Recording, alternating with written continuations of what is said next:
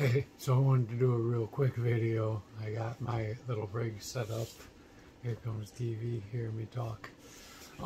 So this is a little thing I'm kind of testing out for basically pumping hydrogen into your eyeballs.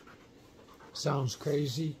There was a study that indicated that there's some benefits to it as far as preventing long-term damage to your eyes. So my dog wants to play. She really doesn't like me giving attention. But I wanted to show this off. It's just a little setup. I got some, they're basically goggles more than sunglasses.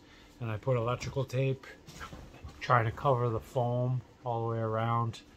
Covered the little electrical tape here, and then I just tucked in the hose from my hydrogen generator to really fill this cavity with very low pressure, but there'll be a small amount of pressure, probably 1/100th of a psi.